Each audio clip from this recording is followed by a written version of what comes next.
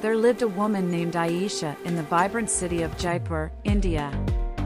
Aisha was a vision of elegance, with her deep mahogany eyes and flowing ebony hair that cascaded down her shoulders like a waterfall.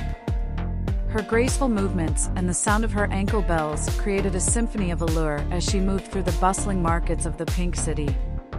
Aisha, adorned in vibrant saris that mirrored the rich hues of Jaipur's palaces, was known for her magnetic presence. Her charm extended beyond her physical beauty, captivating the hearts of those around her. She frequented the local gatherings, where the air was filled with the aroma of spices and the lively beats of traditional Rajasthani music, leaving a lasting impression on everyone who crossed her path.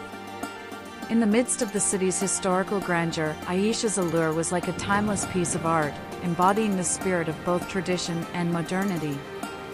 Her enigmatic persona and sophisticated demeanor made her a symbol of beauty and grace in the enchanting tapestry of Jaipur, where every glance and gesture seemed to tell a story of elegance and allure.